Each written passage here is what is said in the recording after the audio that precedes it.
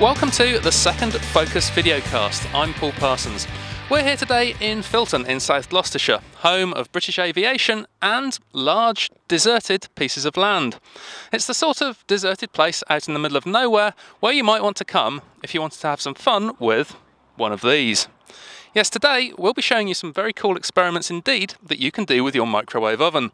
Microwaves, it turns out, are good for a lot more than just cooking your dinner.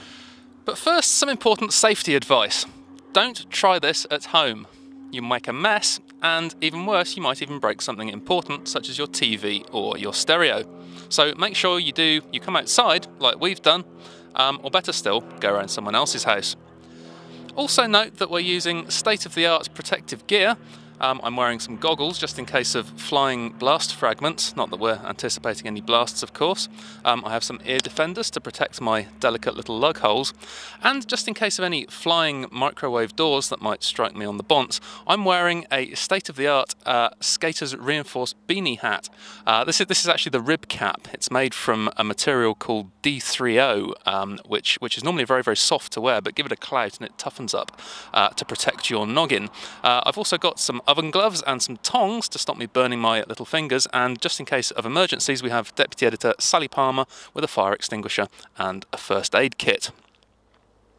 I should also add that whether or not you choose to follow these instructions, myself and my colleagues here and the editors and publishers of Focus magazine can accept no responsibility whatsoever for your experiments. All experiments are conducted at your own risk, so don't come whining to us if you break anything.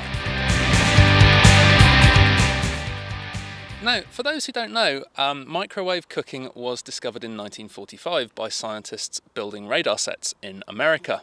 And it basically works using what's called a magnetron tube.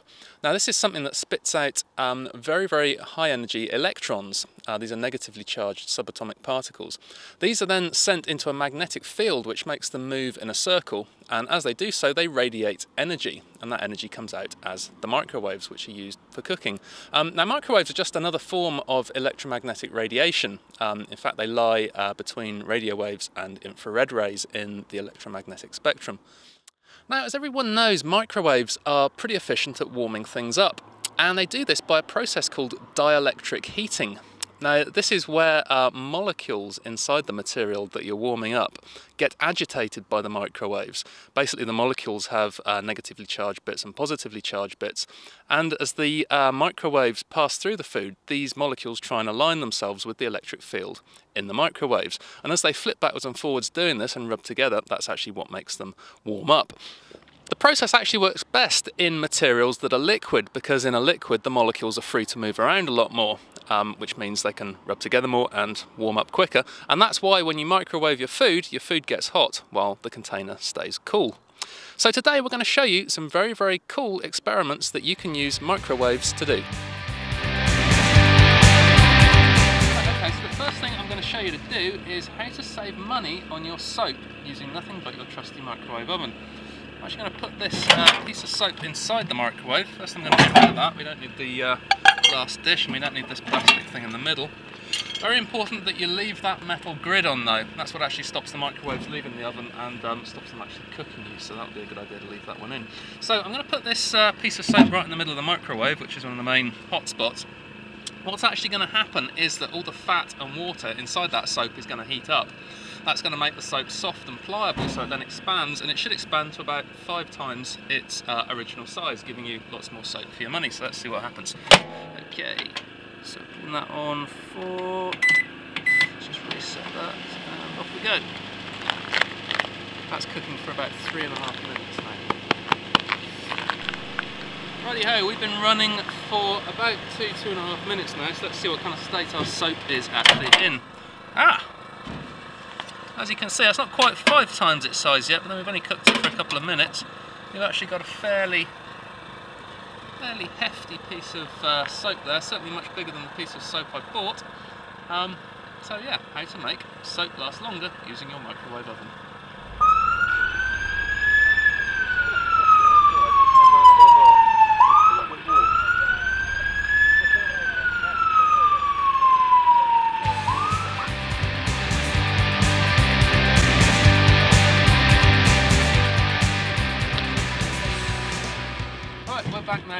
ready to do some more experiments following a minor interruption from the local fire service, which does lead me on quite neatly to the safety aspects of using your trusty microwave oven.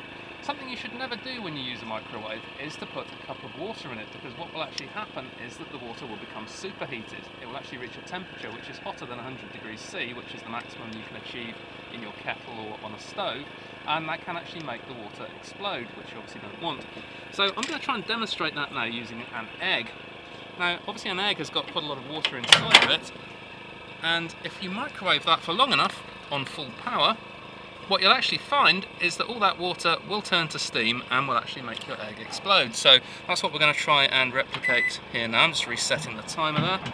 So shut the door, 10 minutes, and off we go.